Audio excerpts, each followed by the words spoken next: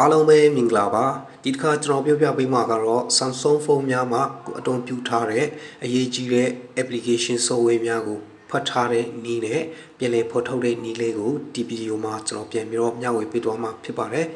နီလန်းလေးကအရင်လွယ်ကူတယ်ဆိုပေမဲ့မသိသေးတဲ့မိတ်ဆွေများအတွက်ဆိုရင်တော့အကျိုးရှိမယ်လို့ကျွန်တော်မျှော်လင့်ပါတယ်မိတ်ဆွေတို့အနေနဲ့စိတ်ဝင်စားရဆိုရင်ဗီဒီယိုလေးကိုဆုံးအောင်ကြည့်ပြီးတော့ like လုပ်ကြည့်နိုင်ပါတယ်ကျွန်တော်ရဲ့ဗီဒီယိုအစီအစဉ်လေးမစခင်မှာဗီဒီယိုအောက်က subscribe ဆိုတဲ့အနည်းအောင်စာသားလေးကိုနှိပ်မထားသေးဘူးဆိုရင်လည်းဗီဒီယိုအောက်က subscribe ဆိုတဲ့အနည်းအောင်စာသားလေးကိုနှိပ်ပြီးတော့ဘေးနားကခေါင်းလောင်းလေးပေါ်လာရင်ဘေးနားကခေါင်းလောင်းလေးကိုပါတီးထားပေးဖို့ကျွန်တော်တောင်းဆိုချင်ပါတယ်ဟုတ်ကဲ့ပါအားလုံးကိုကျေးဇူးတင်ပါတယ်ကျွန်တော်ရဲ့ဗီဒီယိုအစီအစဉ်လေးကိုပြန်ပြီးတော့စားကြည့်ရအောင်ပထမဆုံးကျွန်တော်ကတော့ကျွန်တော်ရဲ့ဖုန်းထဲမှာရှိတဲ့ဒီ file ပေါ့နော်file file နဲ့ messenger ကိုကျွန်တော်နမူနာပြပြီးတော့ကျွန်တော်ပြောပြပေးပါမယ်အခုကျွန်တော်တို့ရဲ့ Samsung ဖုန်းအသုံးပြုထားတဲ့တူတွေကိုကျွန်တော်အခုပြပေးတာကတော့ကျွန်တော်ရဲ့ Samsung Galaxy J4 Android version ကတော့8ကျော်ထက်မှရှိတယ်ပေါ့နော်အမိဆွေတို့ရဲ့ Samsung ဖုန်းလေးကိုဒီနည်းလေးအတိုင်းစမ်းကြည့်ကြည့်ပါဆိုတော့ကကျွန်တော်ဆက်လက်ပြီးတော့ပြောပြပါမယ်ဒီမှာ my file နဲ့ messenger ကိုကျွန်တော်ဖတ်ထားခြင်းနေဆိုရင်ဒါမှမဟုတ်တခြားတော့ကိုယ့်ရဲ့ဖုန်းမှာရှိတဲ့ application software ဒီဟို bank account ဒီ bank application တွေပဲဖြစ်ပါတော့Google ဒါမှမဟုတ် Gmail email စတဲ့ application တွေကိုဒီနည်းတိုင်းပဲမိတ်ဆွေတို့ဖတ်ထားနိုင်ပါတယ်โอเคပါအဲဆိုရှင်တော့အခုကျွန်တော်တို့ရဲ့ Samsung ဖုန်းမှာ easy mode နဲ့ standard mode ဆိုပြီးတော့မျိုးရှိတယ်မျိုးပေးထားတယ်အဲ့ထဲမှာကိုကျွန်တော်တို့ standard mode ကိုဖွင့်ထားပြီးရင်ကျွန်တော်တို့ဒီလိုနည်းနဲ့ကိုကျွန်တော်တို့အလွယ်တကူဖတ်ထားနိုင်ပါတယ်ဒီဖုန်းမျက်နှာပြင်ကိုကျွန်တော်တို့လက်ညှိုးလေးနဲ့နနာလေးထောက်လိုက်ပါဒီလိုနနာလေးထောက်လိုက်တာနဲ့ကိုဒီလိုမြင်ကွင်းလေးသူထွက်လာပါလိမ့်မယ်အခါကျတော့ကျွန်တော်တို့ဒီ home screen ဆိုတဲ့နေရာလေးတွေကိုကျွန်တော်တို့တွားလိုက်ရမှာဖြစ်ပါတယ် home screen ဆိုတာကျွန်တော်တို့အောက်မှာပေါ်လာပါလိမ့်မယ်မိတ်ဆွေတို့ရဲ့ဖုန်းထဲမှာကို standard mode လုံးမထားဘူးဆိုရင်တော့ home screen ဒီလိုမျိုးပေါ်လာမှာမဟုတ်ဘူး easy mode ဖွင့်ထားရဆိုရင်ဒီလိုမျိုးရလာမှာမဟုတ်ဘူးအဲ့တော့ကျွန်တော်တို့ easy mode ကနေပြီးတော့ standard mode ကိုကျွန်တော်တို့ပြောင်းထားရပါမယ်အဲ့နည်းကိုလည်းကျွန်တော်ဆက်လက်ပြီးတော့ပြောပြပေးသွားပါမယ်โอเคဆိုတော့ကျွန်တော်တို့ဒီ app နှစ်ခုကိုကျွန်တော်တို့ဖွက်ထားရန်အတွက်ကိုဒီမှာ home screen ဆိုတဲ့နေရာလေးတွေကိုကျွန်တော်တို့လက်ညှိုးလေးနဲ့ထောက်ပြီးပြီဆိုရင် home screen လေးပေါ်လာတဲ့နေရာမှာကိုကျွန်တော်တို့လက်ညှိုးလေးနဲ့ထောက်ပေးလိုက်ပါအဲ့ခါကျတော့ home screen setting ဆိုတဲ့နေရာလေးမှာကျွန်တော်တို့ရောက်လာပါမယ်အဲ့မှာကိုကျွန်တော်တို့ခုနက home screen နေရာမှာကိုကျွန်တော်တို့လက်ညှိုးနဲ့နှိပ်တာနဲ့ home screen နေရာမှာကျွန်တော်တို့ easy mode ပေါ့နော်ထွက်မလာတဲ့တူတွေအတွက်ကိုကျွန်တော်တို့ဒီထဲကိုကျွန်တော်တို့ဝင်လို့ရအောင်မှာမဟုတ်ဘူးပေါ့နော်ဒီလိုလေးကိုကျွန်တော်တို့ဝင်ပြီးတော့ကျွန်တော်တို့တွေ့ရအောင်မှာမဟုတ်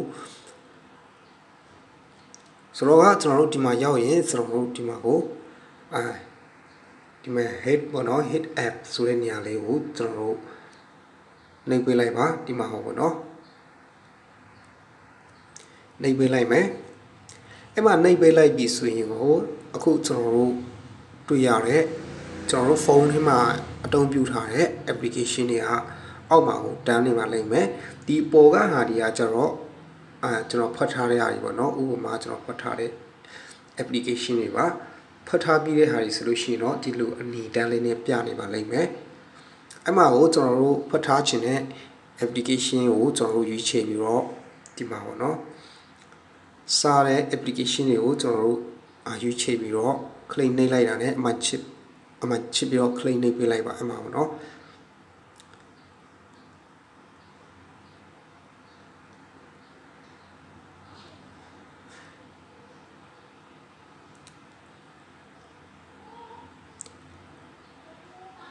ခဏကကျွန်တော်ပြောတဲ့ဒီမှာကိုယ့်ရဲ့ပုံကြီးပေါ့နော်ပြီးလို့ရှိရင်ဓာတ်ပုံတွေရှိတဲ့ ခဏ my file ပေါ့နော် my file တွေ messenger တွေကိုကျွန်တော်တို့ဒီမှာရွေးချယ်ပြီးတော့အခုဖွက်ချင်တဲ့ဟာတွေကိုကျွန်တော်တို့ပေါ့နော်ဒီလိုရွေးချယ်ပြီးရင်အပေါ်မှာကျွန်တော်တို့ဖွက်ထားမယ် application တွေရောက်လာပါပြီအဲ့ခါကျတော့ကျွန်တော်တို့ဒီအောက်နာက apply ဆိုတဲ့နေရာလေးကိုတစ်ချက်နှိပ်ပေးလိုက်မယ် okay ဆိုတော့ကျွန်တော်တို့ဒီထက်ကနေထွက်ပြီးတော့ဆိုတော့ကနေရာမှာတွားကြည့်ရအောင်ဒီမှာမရှိတော့เนาะ my file ဒီမှာမရှိတော့ my file နဲ့ messenger မရှိတော့ဘောတော့အခါကျတော့ကျွန်တော်တို့ဖွင့်လိုက်တဲ့ application တွေကိုကျွန်တော်တို့အလွယ်တကူနဲ့လွယ်ကူကူနဲ့ပြန်ပြီးတော့အသုံးပြုလို့ရပါတယ်ပြန်ပြီးတော့အသုံးပြုမယ်ဆိုရင်ရောဘယ်လိုပြန်လုပ်မလဲဆိုရင်ကျွန်တော်တို့အပေါ်တစ်ချက်ဆွဲသွားလိုက်မယ်အပေါ်မှာဒီမှာ set bar ရှိပါတယ်ဖုန်းဒီမှာပေါ့နော် finder set ဆိုတဲ့နေရာလေးမှာကိုဒီမှာ my file ဆိုပြီးတော့ရှာလိုက်မယ် my file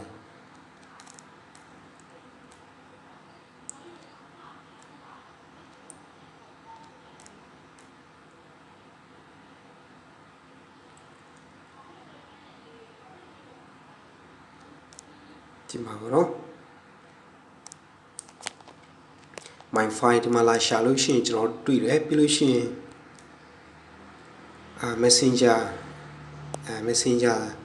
ဒီမှာကျွန်တော်တို့ပြန်လာရှာဖွယ်ပြီးတော့ကျွန်တော်တို့အလွယ်တကူနဲ့အခုအသုံးပြုမဲ့ချိန်မှာကိုကျွန်တော်တို့လွယ်ကူပြန်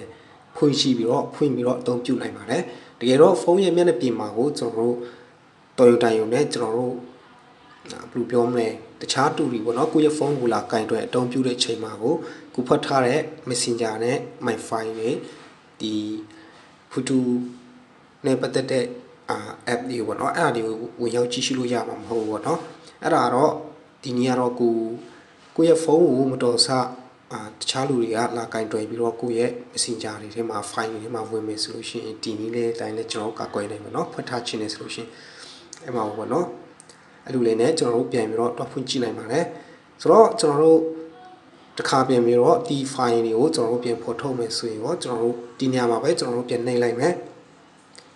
နှိပ်ပြီးတော့ home setting ထဲမှာပဲကျွန်တော်တို့တွားမယ်အဲ့မှာ his app ဆိုတဲ့နေရာလေးကိုပြန်နှိပ်လိုက်မယ်အဲ့မှာကိုကျွန်တော်တို့ပြန်ဖော်ထုတ်လိုက်မယ်ခဏဒီမှာတော့ကျွန်တော်တို့ဖွက်ထားတဲ့ဟာလေးတွေအဲ့မှာပြန်ပြီးတော့ဖြောက်လိုက်မယ်အဲ့မှာပေါ့နော်ပြန်ဖြောက်မယ်ပြီးရင်အောက်က apply ဆိုတာလေးကိုတစ်ခါပြန်ပြီးတော့နှိပ်ပေးလိုက်မယ် okay ဒါဆိုလို့ရှိရင်တော့ဒီကနေကျွန်တော်တို့ try ပြီးတော့ပြန်ကြည့်ရအောင်ခဏနေအောင်သူရဲ့တည်နေရာမှာတော့မရှိတော့ဘူးเนาะဒါကျွန်တော်ကတော့ဟိုလှုပ်ထားတဲ့အတွက်ကြောင့်လို့အဲ့မှာကျွန်တော်တို့ပြန်ပြီးတော့ phone screen ထဲမှာကူထားတဲ့နေရာမှာကိုမူရင်းတွေ့ရဲ့တည်နေရာမှာပြန်တွက်ကြည့်လို့ရမှာဖြစ်ပါတယ်ဒီလိုနည်းနဲ့ကျွန်တော်တို့ဖွက်ထားလို့ရပါတယ်ကျွန်တော်တို့ရဲ့ဖုန်းထဲမှာရှိတဲ့အဲ့ဒီ application software တွေပေါ့เนาะကျွန်တော်တို့ဆိုတော့အခုကျွန်တော်တို့အဲ့ဒီဆွနာကကျွန်တော်ပြောတဲ့ဒီ home setting home screen setting ဆိုတာကိုကျွန်တော်တို့မရှိသေးတဲ့မပေါ်သေးဘူးဆိုလို့ရှိရင်တော့ setting ထဲမှာတွားလိုက်ရနော် setting ထဲမှာတွားလိုက်မယ် setting ထဲမှာတွားပြီးတော့ကျွန်တော်တို့ display ဆိုတဲ့နေရာလေးထဲမှာပေါ့နော်ဒီ display ဆိုတဲ့နေရာမှာကိုနှိပ်လိုက်မယ်ဒီမှာပေါ့နော် display ဆိုတဲ့အခန်းထဲမှာဝင်သွားလိုက်မယ်အဲ့မှာဝင်သွားလိုက်ပြီဆိုရင်ကျွန်တော်တို့အောက်မှာ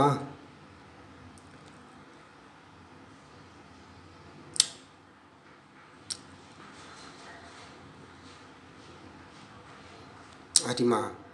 easy mode ဆိုတဲ့နေရာလေးမှာကိုကျွန်တော်ဝင်သွားလိုက်ပါဒီမှာပေါ့နော်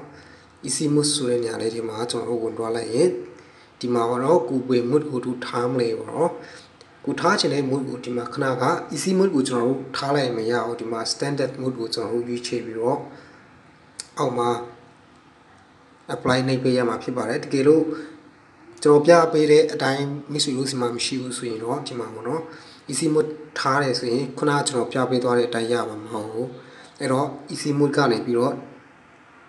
standard mode မှာထားပြီးတော့ apply ဆိုတာနှိပ်လိုက်ရင်ကျွန်တော်ပြပေးချတဲ့ညီလန်းအတိုင်းကို လုပ်လို့ရမှာဖြစ်ပါတယ်ခုဖုန်းမှာရှိတဲ့ application software တွေကိုဖွက်ထားလို့ရမှာဖြစ်ပါတယ် Okay ပါဒီနေ့ဒီဗီဒီယိုမှာကျွန်တော်ဒီနေရာမှာပဲကျွန်တော်ရပ်တန်းလိုက်ပါတော့